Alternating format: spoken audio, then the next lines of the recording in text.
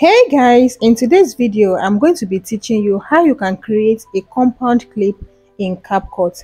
Please, if you find this video helpful, don't forget to hit the subscribe button, like, and let me know in the comment section if you find this CapCut feature helpful.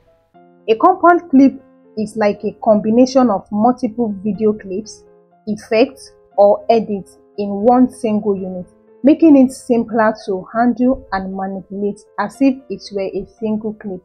How do I mean?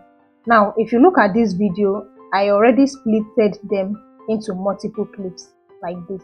This is 1, 2, 3, 4. And I added a little bit of animation and I added a text. Please subscribe. Now, imagine this is a long project.